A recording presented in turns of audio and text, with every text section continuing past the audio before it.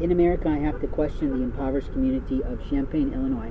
My biggest question to you after your abuse of me over the last year and a half by people like Jamie, Darkside, men and women from the sheltered areas, and these Hispanics who come through here pretending to be something to these companies when they're not, I question, why would you play against me when God is for you?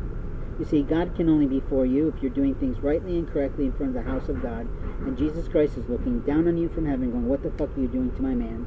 At the same time, he's looking at you going, what the fuck are you doing to your life? You're stealing, you're lying, you're cheating, and you're abusing people's property, and you're abusing people like me. So if you want that to happen to you, if you want that to happen to your child, if you want that bad press for your black community, then keep doing that. But if you're a person of God, if you're a person of light, then you shine the light on you to shine the light on other people. And you to stop interfering with people's rights. Stop getting into their bags. Stop stealing their sunglasses. Stop walking through like you own people if you're slave masters. And openly, I am not your slave.